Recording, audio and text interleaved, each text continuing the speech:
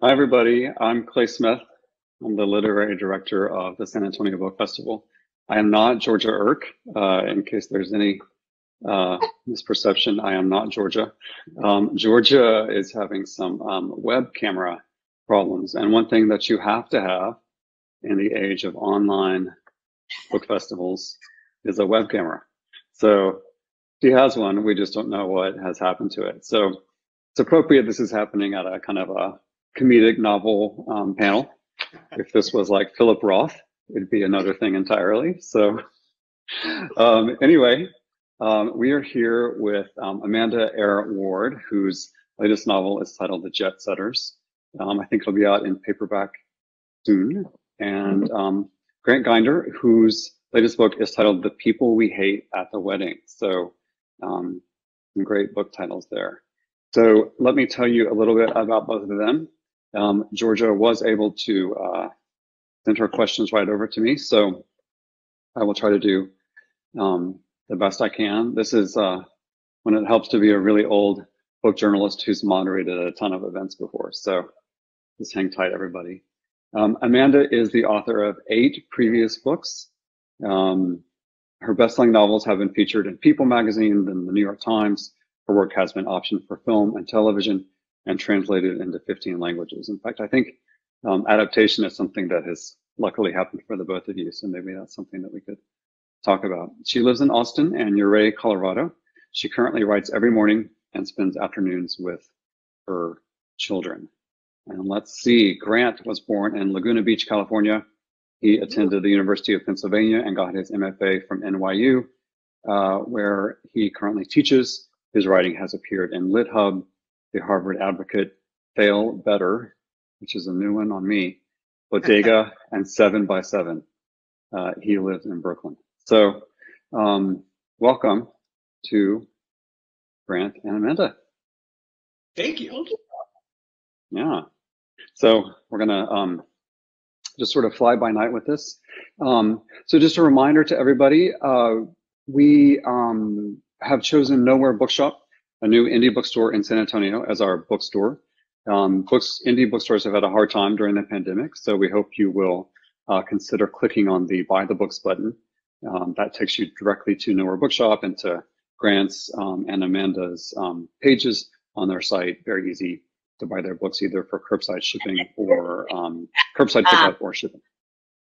And there it is right there. Jetsetters is in paperback, and I guess that means that Clay has not been following me on social media because I've posted about it way more than anyone would want to know. I'll email you privately about that, Clay. Yeah, we can talk privately about that.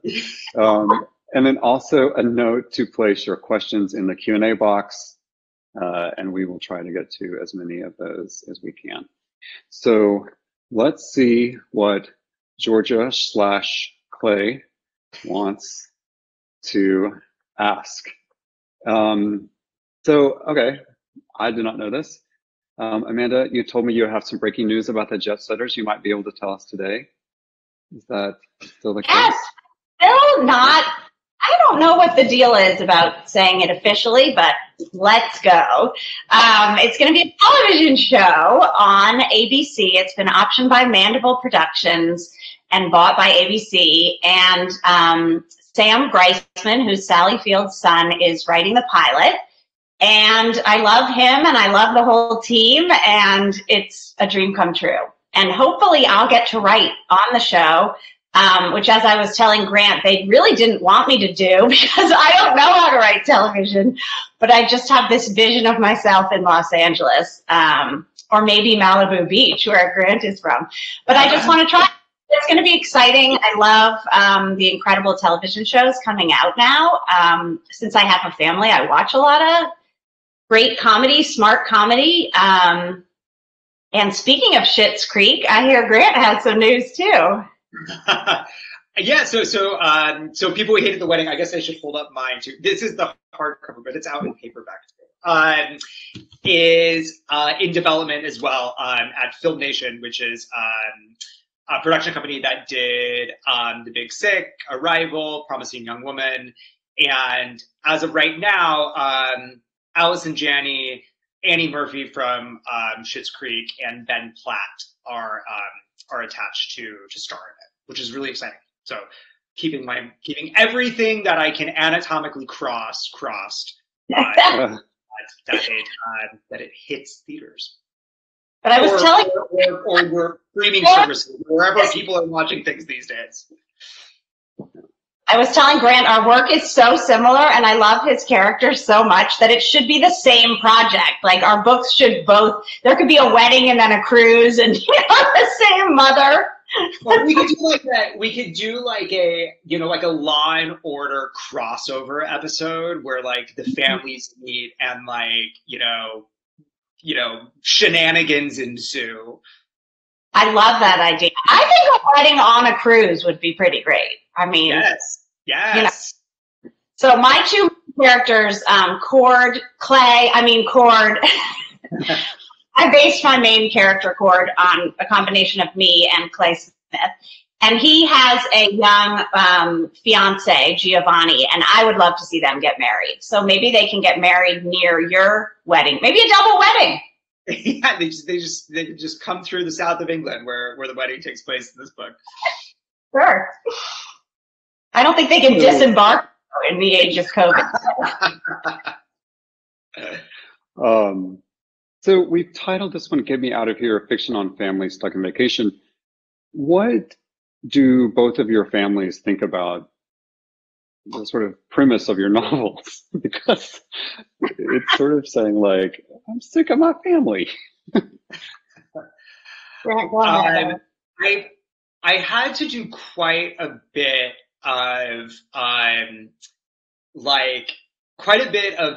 preemptive damage control with my own family to convince them, and it really is not based on my family.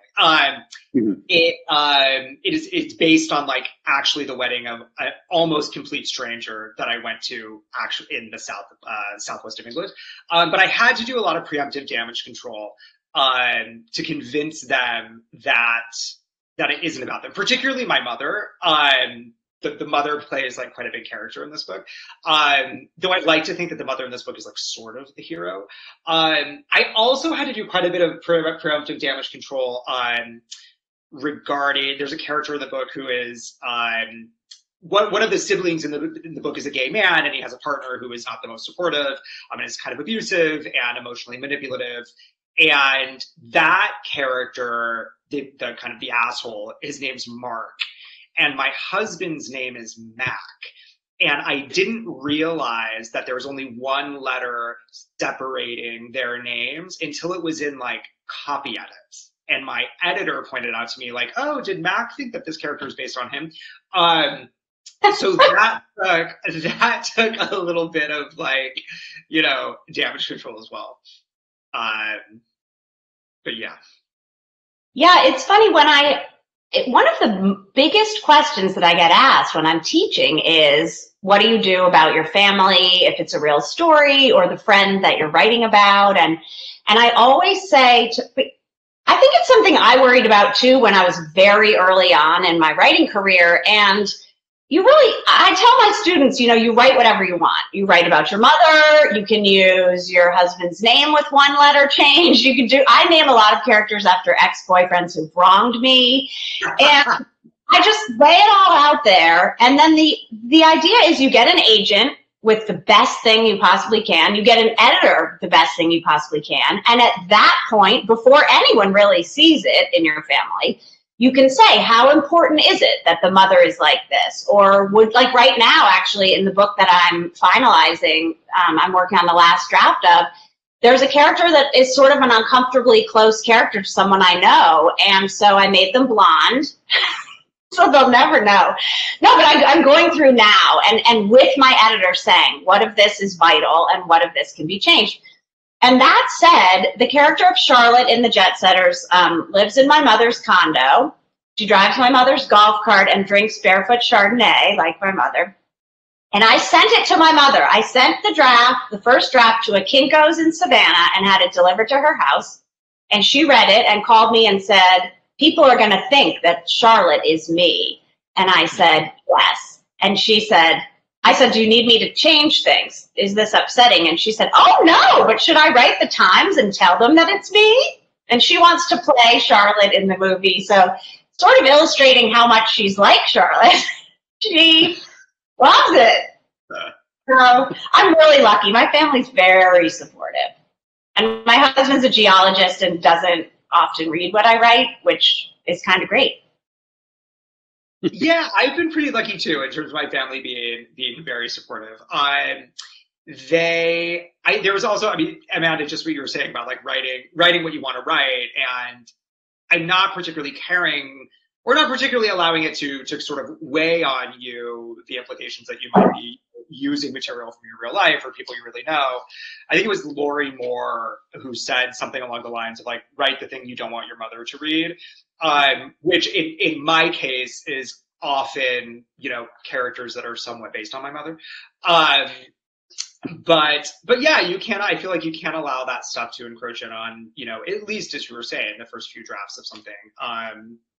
Because you have to like pull from your life, right? Writers are vampires. You write what you write. I don't even know sometimes what's real and what's not real. So, but sometimes my sisters will say that did actually happen, but then this other thing happened in your book, and you just kind of pull from. I'm reading this story about hearing voices. I don't know if either of you have seen this. It was just on Long Reads last night. It's some article. And it's about how there's a movement to look into people who they formerly thought were schizophrenic and look into the brains of other people who hear voices. And one of the groups they're studying are novelists. Because where do these stories come from? It's fascinating. I haven't gotten to the end, so I don't know, Grant, if we're going to be locked up or... I mean, they should probably lock us up for a number of reasons. But then, yeah, and I'd be away from my kids in a cell. Books to read. That would be terrible. So let's talk about family secrets. Family secrets are pretty crucial to both of these novels. I guess, you know, we're in that danger position where like the books have been out, but we don't know how much to reveal. And, you know, I know the family secrets, but I guess to the extent that you're comfortable without giving too much away, how did you come up with the family secrets in the novel? Because in both cases, they seem to propel a lot of good action, a lot of good plot for you all. Grant, go ahead. I mean, obviously, Amanda, I mean, in yours, like there's Cord being, so there's 3 children in your novel, and the mother, who you just talked about, takes them on a cruise. This is not giving anything away. Takes them on a cruise because she won a contest that reveals something kind of saucy about her youth, let's say. Yeah. So there are numerous family secrets in that novel. One of them is Cord being closeted, but there are other ones too, right? Yeah, I mean, I'll say 2 things. One is that every other novel I've written has had a clear mystery, like a crime to be solved, or in the same sky, it was a child going from Honduras to the United States, a journey. And this was so hard, just having the characters be it, that in the book I'm working on now, there's a body, because it's so much easier for me to have that driving the plot. Although I love reading these books, like Grant's, that delve into character, and the characters themselves are propelling the narrative along. But I thought, oh, the cruise goes to 10 cities, things happen that are hilarious in each place, and it'll be great. And so they end up in, you know, I went on the cruise, I took notes, I had these characters, I let them move through the things, and I handed it in, and my editor just said, I don't care. And I thought, oh no, this is a real problem. And it's very, very hard to do these books where the characters are all you know, their forward movement is not based on solving anything or finding anything. So I really had to go deeply into the characters to figure out what often they were hiding. I think the secrets for me propelled the narrative in the way that the secret of what happened to a dead body in another kind of novel would propel the narrative. So in any case, it's really, really, really, really hard for me, as it turns out. But so I so admire the books that do it well and love them, and that's what I'm always looking for. And then the second thing I just wanted to touch on, which is something that I was lucky, Clay, that you helped me with, was figuring out why this character would be closeted in this day and age from his mother. And that's well, he has a problem with drinking, and one of the reasons he's drinking is that he has to be holiday cored and pretend he's straight or just not talk about who he really is. And it just was like, why on earth now would that be the case? And so I had to make his mother extremely religious. That's the way I chose to do it. And then not only Catholic, but I quoted the Pope on homosexuality, and I went through then, okay, she's lonely, and this priest is her only connection, and I had to have so much at stake for her. And of course she knows he's gay, but her accepting that had to change her life. But that was a tough one, because it's a secret that was like, why is that a secret? Hi. Hi, Georgia. Georgia! There she We're is. secrets. You're a great question. Now, can you hear? Why can't they hear me? We can hear you. So, Grant, can you speak about your secrets in your narrative? Yeah. Now So I family secrets is something that I was funny. I'm working on a project right now that there's a huge secret in it as well. I think I've always been very interested in, within the dynamics of a family, the different experiences, the different way that, 4 or 5 people within a family can experience a secret. And how secrets and the things that are held from one another or withheld from one another can entirely alter the experience of that event. And Amanda, to your point, when you're dealing with something, when you're dealing with a novel that's entirely character driven, and it's just about a character's sort of these characters experiencing just kind of the world around them and each other, you do need something to propel the story. And so I wish I had talked to you 2 years ago. And so the secret does sort of serve that. For People We Hate at the Wedding, I mean, the thing that propels the story in my mind isn't necessarily the secret so much as it is this family is going to a wedding, right? And so you have the book has an ending, right? The book has sort of a movement towards something. So for me, that's what's propelling it. The secret for me is more of just sort of a fascination. Family secrets are more of a fascination. Not only like secrets that we look at as malicious or things that should be out in the open, but also I think what really interests me, and this is the case in The People We Hate at the Wedding, the secret is kept or a lie is told, in fact, to protect someone. And so where is that point when telling the truth becomes maybe even a little bit selfish, as opposed to, lying or keeping a secret to protect someone you love? Like, that interplay to me is fascinating, because I think that that's kind of the internal bargain that we're all making with ourselves every single day with the people we love. Just how I'm literally taking notes on this because that is so smart. It's one of those things that I didn't realize that I was so fascinated with it until I wrote 4 books about it. And then after the 4th one, I was like, wait, maybe I'm kind of obsessed with this idea. So that's eternal bargain. I think the role that secrets play. Hey, let me just intercede here. Georgia, can you talk, and we can make sure that we can hear you? I can talk. Can you hear me? Okay. Yes. You can? I can't believe it. I just drove 100 miles an hour to Josie Seligman's house and got on her computer where her dog was logged in and I couldn't get on. But now I'm on, and What's Shaken Bacon is off. Well, I hope that What's Shaken Bacon enjoyed this panel. I enjoyed it. He's well known on the internet. Yes. And we're lucky to have him here. Bye. Okay. Thanks so much, Clay. So you've already been introduced by Clay, right? And does everyone know that Grant teaches at NYU now? Did he cover all that?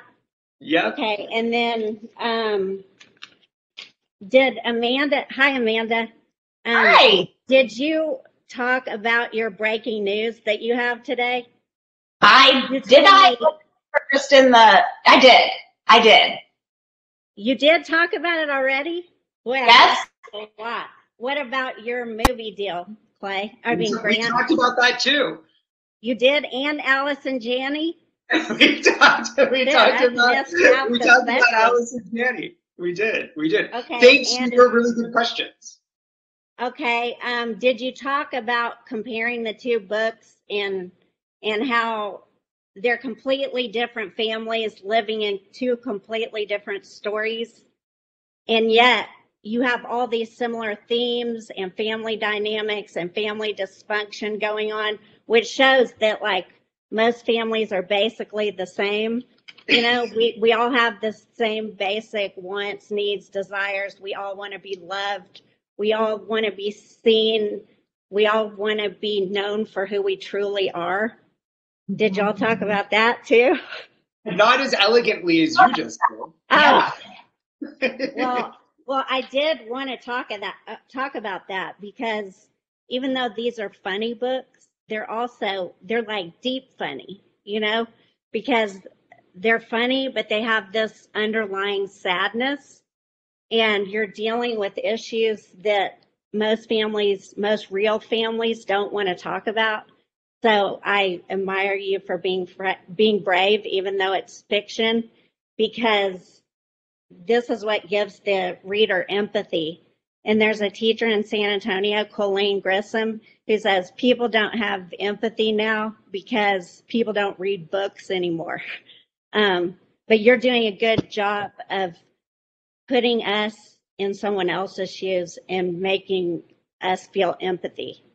And I thought that both books were similar to David Sedaris's story in The New Yorker, Now We're Five, about his sister Tiffany's suicide, because it's about the people left behind, you know, and how much that affects families. Grant, yours has a father dying, and, you know, there's a secret, which y'all were talking about. And so the siblings are left not knowing why the mother has moved on so quickly. And with Amanda, you have the suicide, and the people left behind are almost destroyed by it, you know, and by the secret. Can y'all talk about the people left behind in both your stories and how that death affects them? Well, I can say one thing quickly, and this returns to what we were talking about in terms of the engines of the plot. It was late in the game that I decided that only one character would know the truth about the father's death. And part of that was to help fix this problem of the novel not having enough at stake. So when I realized, oh, what if only one child and the mother knew the truth of this situation? How would that affect that one child? And Lee originally was not even one of the more important characters in the book. But as it went on, and then I added a prologue from her point of view, I realized she's the one that was holding this truth. So I guess I do know about withholding truth in a way, and what it costs you to pretend that a lie is true or to just not speak the truth. And for her, I think it cost her her mental health and her sanity, really. Right. And it cost her relationship to her siblings. Yeah, you know, and so because they thought she just ditched them, and she didn't. Right. What about you, Grant? Yeah, the people left behind. Now I want to have a book called The People Left Behind. It's a good book. I guess there's also already The Leftovers, but again, kind of going. I was, Georgia, right before you signed in. I was talking about. I'm really fascinated about just the wholly different experiences that four very close family members can have of a specific event or memory or recollection or whatever, right? The filters that goes through any event goes through via, you know, our own anxieties, our own insecurities, the lies that we tell ourselves, the things we want to believe.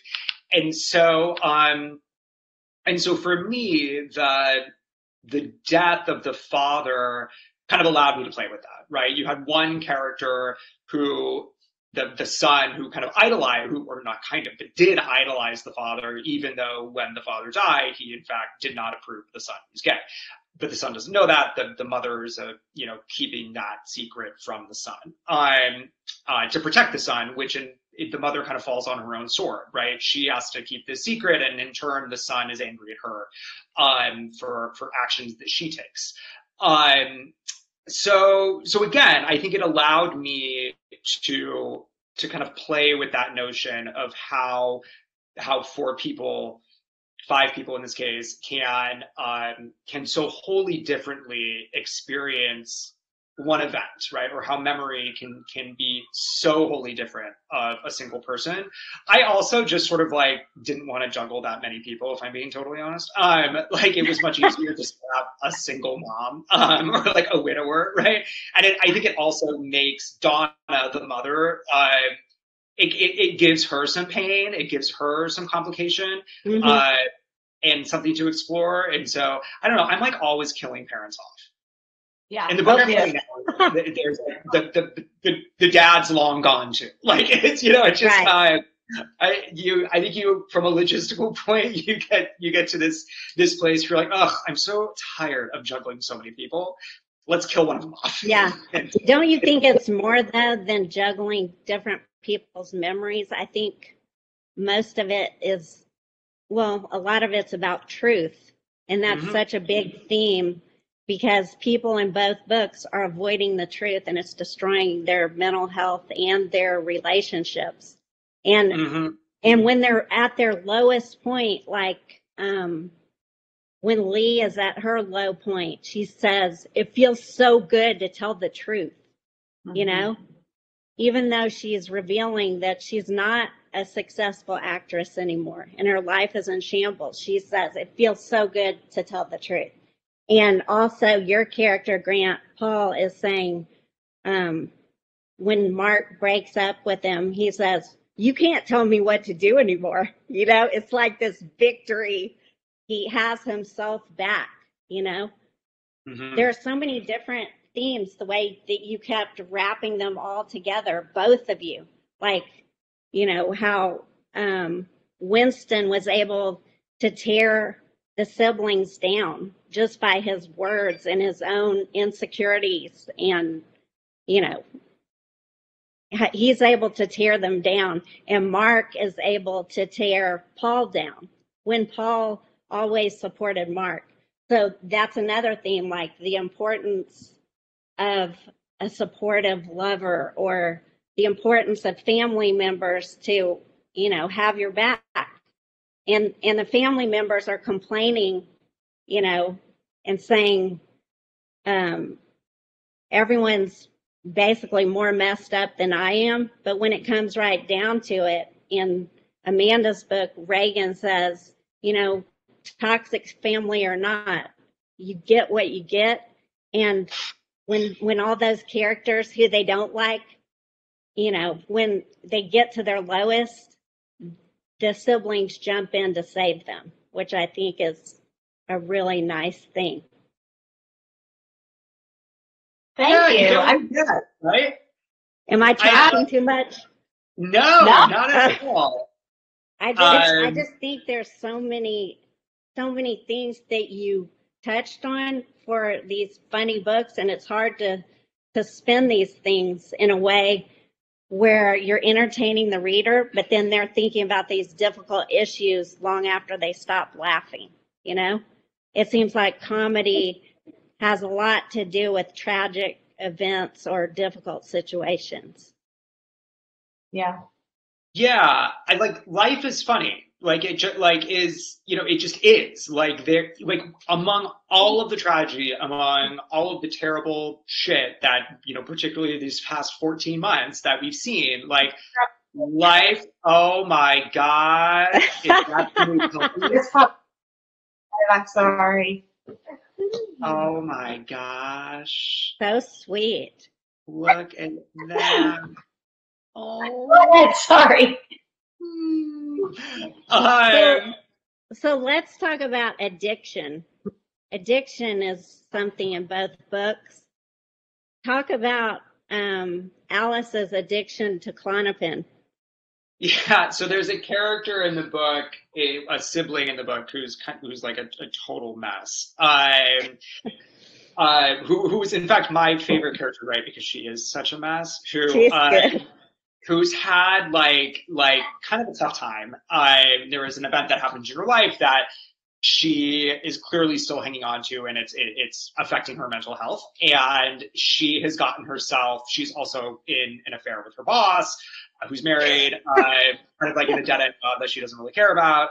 And she's $20,000 in debt, and she's also addicted to Klonopin, which is a type of benzodiazepine. It's a people know what Klonopin is.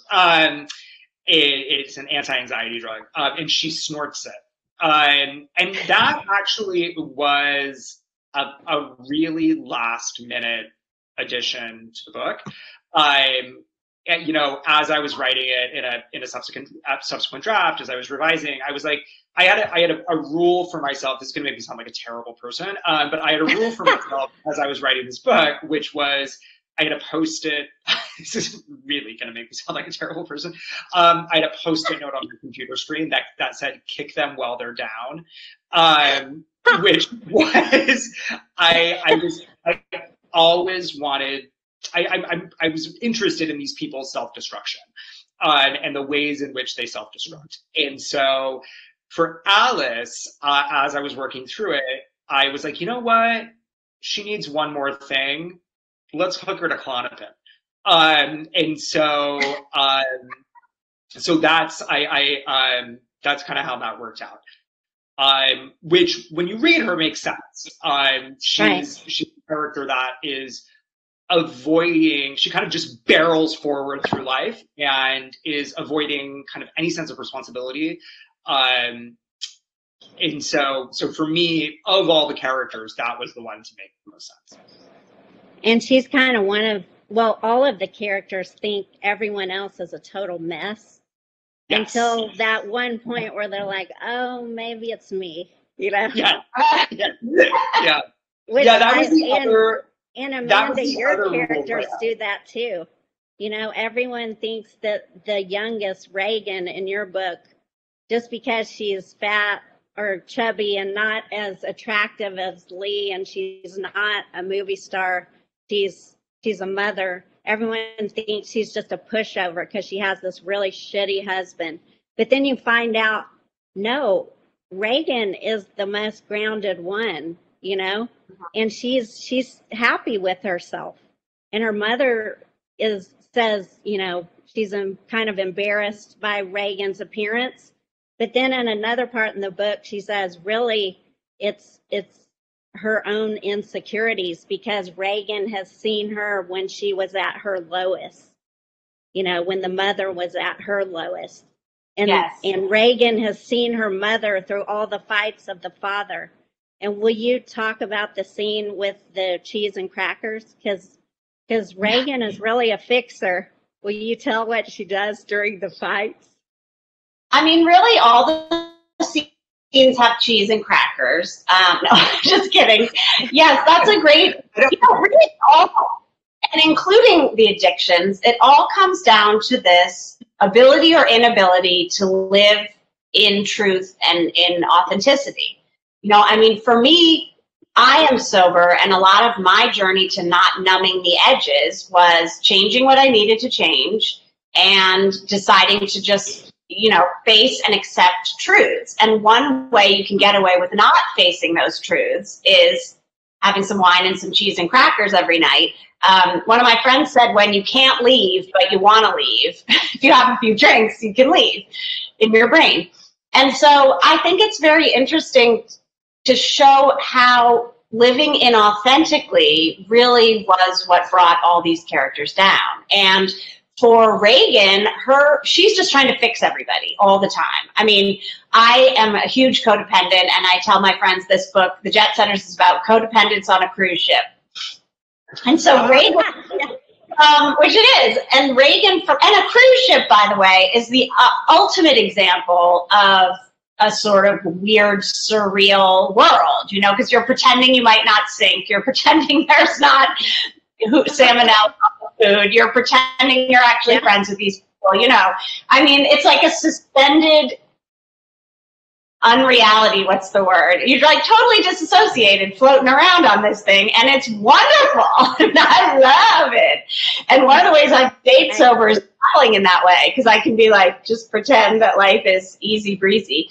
Anyway, to your question, so Reagan, even as a little kid, would, when her parents were fighting in a horrible, really abusive way, and straining to fall apart, she would rush into the kitchen and make cheese and crackers and bring them to her parents and say, hey, everyone, you know, trying to fix the situation. And later she did it for her mother when her mother came home from work, and then even does it, you know, as an adult. And so Lee remembers her in that way.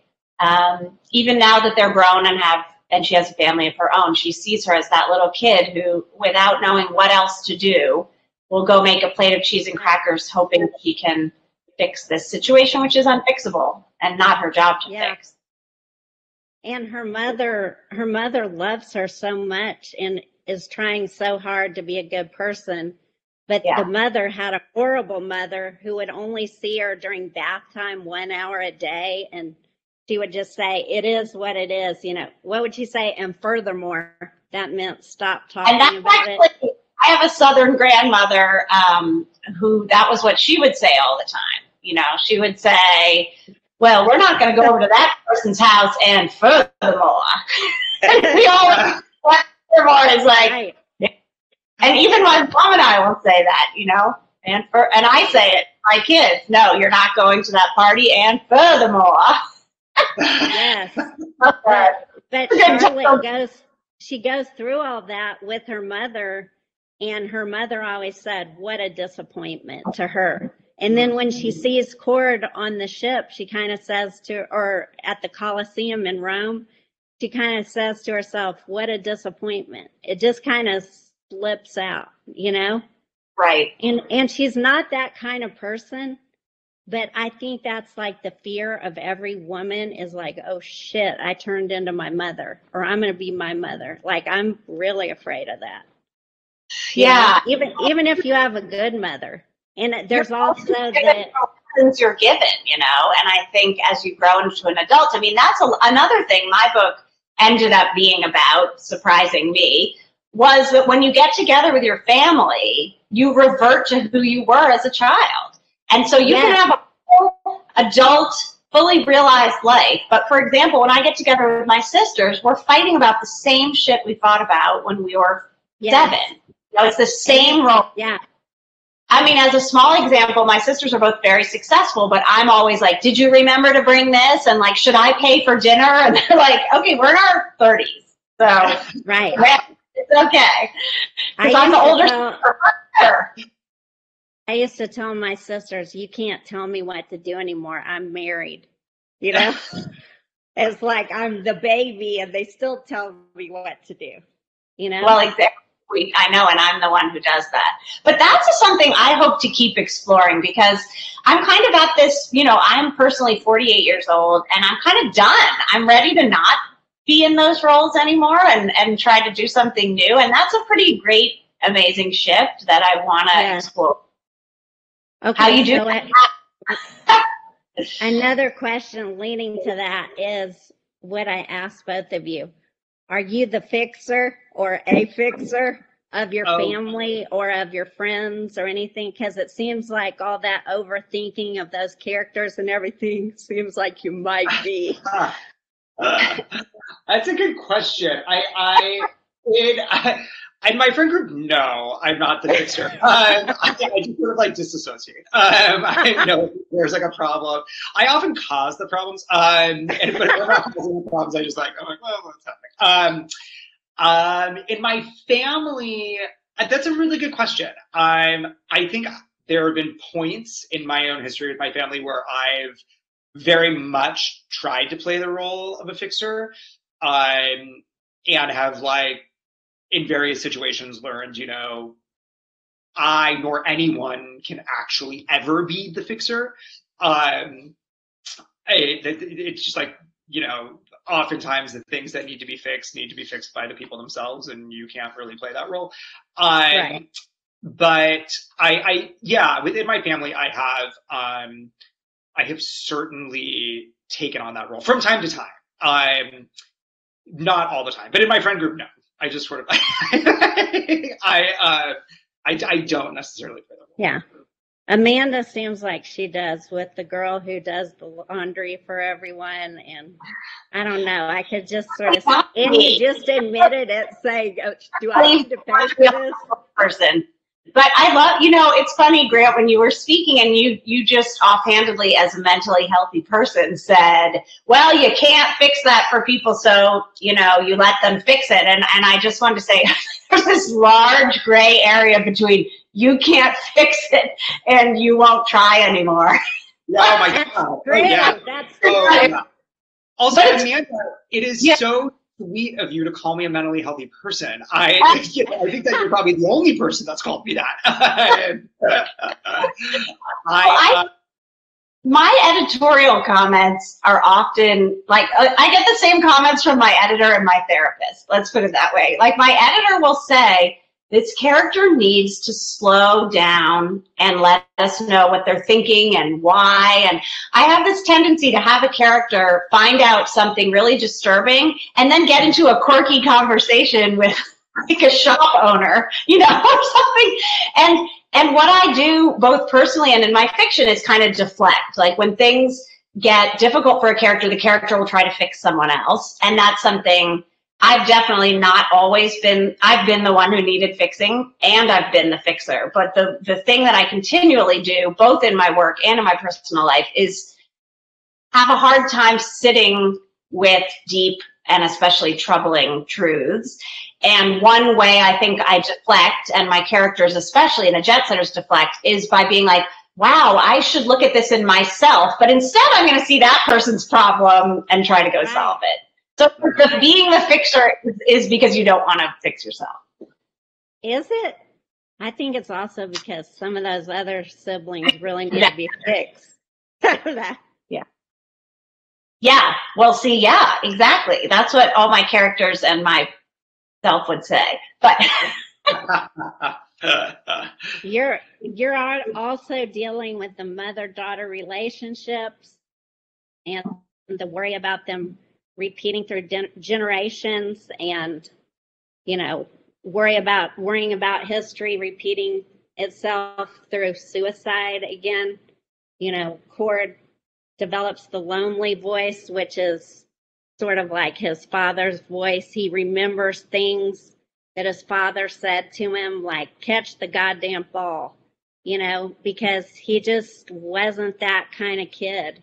And I think that's, I don't know, it's so heartbreaking, because I know that through my own family. My dad used to call my cousin Damon Martha, and, you know, and he's gay. And later my parents were like, did you know Damon was gay? And I was like, yeah, like when he was 5. And my uncle said, well, it's because Jimmy used to call him Martha all the time. And my mom said, no, because he called Georgia George, and she's not gay. But, you know, that Martha stuff and that catch the goddamn ball, you know, it just, and like when Lee decides to quit the swim team, her father, who's always doted on her, says, well, you have thighs like your mom anyway, you're too slow. And it just tells you so much about how careful you have to be with your kids, because it really sticks with them. And through the book, you see that coming out, the child selves, you know? Well, that's the thing. I was on a panel with Jeffrey Eugenides, and he said the most profound thing, I thought, which is that you can tell who everyone is if you think of them at 12. And he was speaking about Trump. And he said, imagine 12, that's who he is. And I found that so profound and interesting, and I think about that a lot with my characters. Like, who are they at 12? Do you have to still be the person you were at 12? Are you reacting like the person you were at 12? How do you change your to make it better or worse for that 12-year-old who's still inside you. Well, You know, It also feels just, like that person Amanda, is inside. Go ahead. Amanda, to one of the earlier points, like about reverting to our 12-year-old selves, like family, for as wonderful as family is, like family is also a trap in which we are almost forced to revert to our 12-year-old selves, right? We like that there's something like primal about and almost inescapable about the dynamics of family that I find I'm constantly thinking about that, you know, when I'm like with my family and I'm the youngest and so smallest, and so I'm like, you know, if there's like a middle seat, I'm in it, you know what I mean? Like, and I'm a 38-year-old man, and it's like I constantly reverting back to these 12-year-old selves. Well, and here's the question too. What happens to a family when circumstances change who's who? Like one was always the smart one, but the other one gets into Harvard.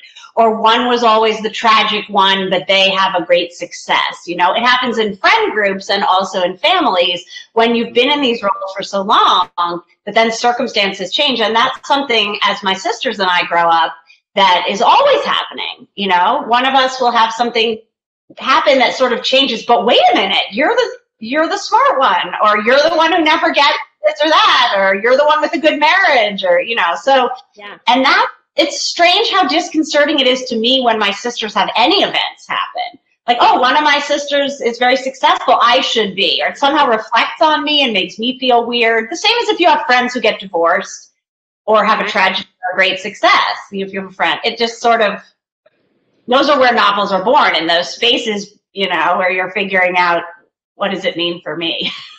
Yeah. My fiction. A lot of people are stuck in that idea their parents gave them, you know, about themselves. One of my sisters, one sister says, oh, I'm the pretty one. And she really is the pretty one. But then another one of my sisters says, oh, what do I know? I'm the stupid one. And she's older, you know, and I just wonder, I always say, why do you still accept that? Because, you know, both our parents are dead now. They can't do anything to you, and you're not stupid. It's weird that a parent can have so much power over a kid. You know, things that happen to you in childhood are major. Yeah. Also, I wanted to ask you about, I asked you this question about a quote that I think about a lot, and it's from a poem by Louise Glick called Nostros, and it means homecoming. And she says, we look at the world once in childhood, the rest is memory. How do you think this relates to your characters, and how does it relate to you and your own lives? Oh my God, I like that quote. I love her. I love her work. And like that quote is like every single one of my characters particularly in People We Hate at the Wedding. I'm probably subsequent as well. But again, just sort of about the mutability of memory and how, you know, four people could be in the room when something happens, and 10 years later, there are four entirely different, often competing stories about what happened in that room that are guided by their own egos, their own insecurities, their own motivating wants, desires, fears, etc., their own deflections, right? And yeah, I mean, I think that all of that plays into kind of what we've been talking about, 12-year-old self, right? You remember something at 12, and memory from when you were a child, and memory has a really fascinating way of kind of, you know, putting it through a kaleidoscope and then solidifying it in some way that it becomes a story that you tell yourself over and over and over and over and over again. And then that story kind of guides who you are and the way you live your life. And so that, I think, is fascinating to me. And also, I mean, it plays a role, obviously, in People We Hate at the Wedding, and it plays a role in the book, certainly the book that I'm currently working on, the, you know, competing memories of certain events. I'm glad you, Amanda. I don't really get that quote, to be honest. Well, I don't understand. It means present day memory. It's saying that all of your present day events are tainted or colored by your childhood. I think so. I read an article by Elizabeth Strout who read it, and she took it as kind of your child self is your one true self, and then as you age, the edges kind of fall off, and you're seeing all these advertisements about happy people smiling, and everything's peachy, but that's not really the kind of truth you experienced in your childhood, and then you start becoming lonely and depressed because you think you're not like everyone else. And I love that. In Grant's book, it really explained it, saying when one of the sisters says, we're never going to be a family like the Warners, and he says, fuck the Warners. She's basing it just on their Christmas cards, and he's saying, who cares if we're not like them? But I also think you carry your child self with you. Yeah. Go ahead. I was just going to say that during a blizzard here, we were in a hotel during that crazy Austin, Texas snowpocalypse, and I happened to have just picked up 3 Elizabeth Strout books from the library, and so I read them in a row. And that really is what she writes about, which is, the inescapability of childhood. And it's constantly people coming back to people like Lucy Barton, who grows up to be a famous writer, but she's still that child trapped in that house. Her brother, and the engine for that book, for the second Lucy Barton book, is what happened to Lucy Barton's family. You never get the scenes. You just get the broken kids, and you're just desperately, as a reader, trying to put together what did this to them, which I thought was a fascinating thing. And also she has these realizations of faith or lack of faith in almost every story. A character gets a moment like that. So it was really incredible to read them all in a row, because I would have to kind of copy her trapped in a snowy hotel room. A question I have is, what are the biggest, what are the best takeaways that you want people to have from these books? I'll start. So as I think I said before, I've written some books that end on darker notes, and I really, even before the pandemic, when I started writing the Jetsetters, I wanted to write a book about joy.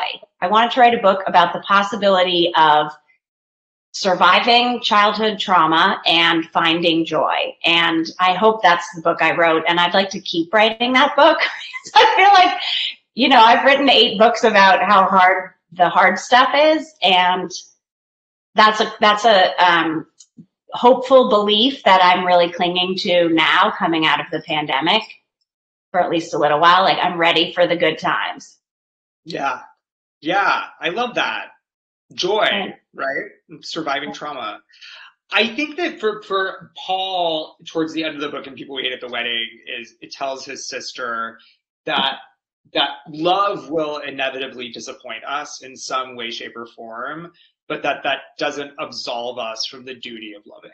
And I think that just that core message, I think if our families may disappoint us, our lovers may disappoint us, our friends may disappoint us, we may disappoint ourselves, but that doesn't absolve us from the duty of loving ourselves and loving other people, as hard as it might be sometimes.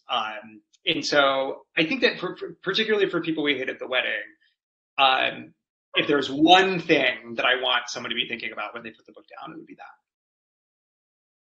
I think that's good. That was one of the biggest things I took away from it in both books. How, like, the truth can set you free, and being who you are can build you up, and that moral support from the people who love you can just bring you out of everything. So it was really inspiring. Okay, I still have a couple more questions. This is sort of a selfish question. What was your What were your experiences when you first landed an agent? Like, was it a long process or instant, or do you have the same agent still?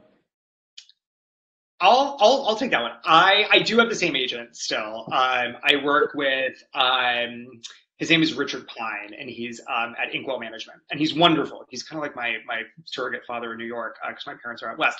And when I wrote my first book, which came out when I was in my 20s, and I hope is now just being used to like light fire somewhere. I hope no one ever reads it. I didn't know really what I was doing. I didn't study fiction in college. I studied political science, and I worked as a speechwriter in DC. And kind of in my downtimes, I started working on a novel set in DC. And I really didn't know what I was doing. I mean, I Googled how many words in a novel, and then I learned that it was roughly, maybe 80,000 seems like a good number. And so I was like, well, I guess I'll just write 80,000 words. And so I wrote these 80,000 words, and then when I was done, I Googled. I had also just gone through like a terrible breakup, and like my heart was broken. It was the first time I had like really had my heart broken, and so I didn't want to do anything anymore. And so I just like kind of like like hold myself up in this sad apartment in Washington D.C. wrote. And then I Googled how to get an agent. First I Googled how to publish a book, and I realized you had to have an agent. So I Googled how to get an agent. This was like an advertisement for Google. And I came up with a list. I did a bunch of research, and I came up with a list of like an A list, B list, and C list of who I wanted. And because I have zero self-esteem, I started with the B list. And I just sent out a bunch of blind queries, and agents will either get back to you in 5 minutes or 5 months. There's like zero in between. And so I then, while I was waiting, I was like, I'm going to try some people on the A list. And so I ended up blind querying Richard Pine, who took on this book and called me at work. And I remember I like put my office number on the query letter, and he called me, and I put it on speakerphone, and he said something like, Grant Ginder, let's sell that fucking book of yours. And I was like, oh, it was like nice. Office. I do not recommend anyone getting an agent this way. Like just like writing blind query letters and sending them off into the ether is like I didn't know anyone, and so that's kind of what I had to do. But I've been with Richard now for, we were talking about it the other day, it's been something like 13 years. And he's been great. He came to my wedding. He's the best. And so so I feel very, very fortunate that he read my query letter and kind of took a chance. And yeah. I have a similar. My agent was a Carlisle and Company, which is now. I met local Carlisle at a writing conference, and he was I think his dad responded to one of mine. I'm older than you, but Michelle Taylor is my agent. I went to New York, and 2 agents wanted my first novel, and one said it needed a lot of work, and Michelle said it was done. So I went with Michelle, and she was just here in Austin, and we went out to dinner with our kids to celebrate the paperback of the Jetsetters and the fact that we've been working together for 20 years. And wow. I text her or email her multiple times a day. And our first New York Times bestseller. Yeah. Yeah. 20 years. Times bestseller and Reese Book Club too. Oh, boy, does Reese Witherspoon just call you and say, Amanda, hi, it's Reese, you're in, and then your book sales go way up because of her gazillion followers? She did not call me. My editor called me, but yes, the day she announced it, my book was the #1 thing on Amazon. Like the thing. Brushes, and this is my 9th book. So it was apparently when they announced it at Random House, one of the sales guys was like, I've been selling Amanda for 20 years and it's finally her. So it was good. It was good. Congratulations. Her and been on Zooms with her, and I have the same coffee cup that she has, and it's from Target. And she really is like a genuine reader. She is a reader, and it's really the team is incredible. I went to the offices pre-pandemic. It was great. Yeah, it's been a dream. As we all know, it's like one of the 3 or 4 dreams. Yeah. Absolutely. Absolutely. So what was this is a weird question, but what is your best day ever? We have to do it quickly because we're almost out of time. But, I mean, that could have been yours, Amanda. For me, it was selling my first novel, Sleep Toward Heaven, and I took the entire $3,000 advance and bought a barbecue smoker and had a big party and invited Clay Smith. And all my friends loved him, and we've been friends since that day. But that celebration, and for that $3,000, I sold all the foreign rights and film rights, and then Sandra Bullock optioned it, and I got a box of toffee because I had already sold the rights for $3,000. But it was the best day. That was it. You know, like it was my 30th birthday too. The day I got it. And my agent said, "Take the deal. It's a terrible deal." And I said, "This is the best day of my life, and I'm taking it." Okay, well, we're going to have to sign off. So we can't hear yours, Grant. Oh, it's okay. It's okay. This is the best day of my life. Yay, I feel better for like messing up. Remember, I was like, I hope I don't mess this up, and then I zoomed in from down the street. But I really appreciate you coming, and thank you. If anyone out there is still watching after our little snafu, and please buy these authors' books because they're really good, entertaining books by really smart people. Go to the Nowhere Bookshop. It's our bookseller. You just press the buy the book button. So buy away. You'll love these books. And these are really nice, intelligent human beings. I'm so glad I got to meet you. Thank you, Georgia. This was a real pleasure. Thank you. Yeah. Thank you. I wish we were in person. I know. I know, me too. Kind of weird to have a virtual book thing sponsored by the Nowhere Bookshop, you know? It's very seems appropriate. Yeah. Thank you so much for coming, and thank you for anyone else who stuck around for us. With my new puppy. Bye. Bye. What's its name? Bye, Georgia. All right. Did I just leave? Her name is Rue. It's a family name, Roux, from my southern. Bye. Signing off. Bye. We'll play with the puppy. Bye.